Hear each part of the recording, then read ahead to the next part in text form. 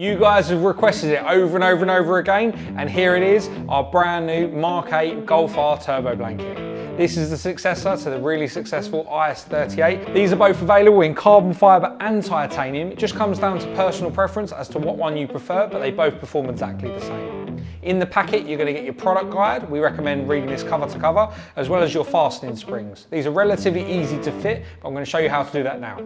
So first step is to fit the hardest to reach springs. That's on this anchor point and this anchor point. Once that's done, we're then going to feed it under the actuator arm around the turbine housing. Let's do that.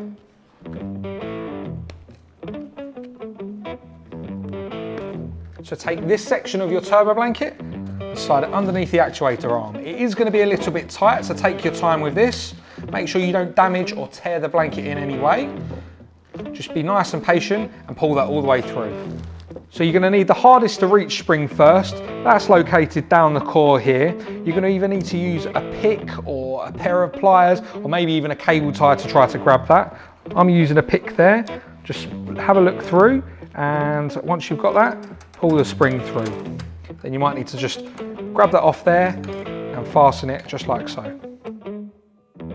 Okay, now we're going to repeat the same thing on the opposite side. If you look down there, you'll see the spring just hanging out the opposite side of the flange. So I'm going to use my pick tool again, just try to grab that and just fasten that on the anchor point like so. Okay, so the hard work is now done. It's all about trying to manipulate the blanket now, just so it sits and it doesn't interfere with anything else on the turbo. First up on the core, you've got the cooling lines, and you just need to make sure the blanket doesn't interfere with those. Push that nice and out the way. You'll also notice the blanket is quite wide in this section, and at the moment it's at the wrong side of the flange. You will obviously have a clamp on here, but you will want that to be the opposite side of that, or just sat on top, just so that there isn't any burning on the outside of the blanket where the heat isn't supposed to be. And then next you just need to pull the blanket down so the actuator isn't interfered with. I'll show you that now. So there we go, so we've got good clearance around the actuator now, as well as good coverage all the way down to the flange, covering the entire turbo. So that's it, you're all done. So that was it, that was how to fit a turbo blanket to the Mark 8 Golf R and other cars that use the same platform.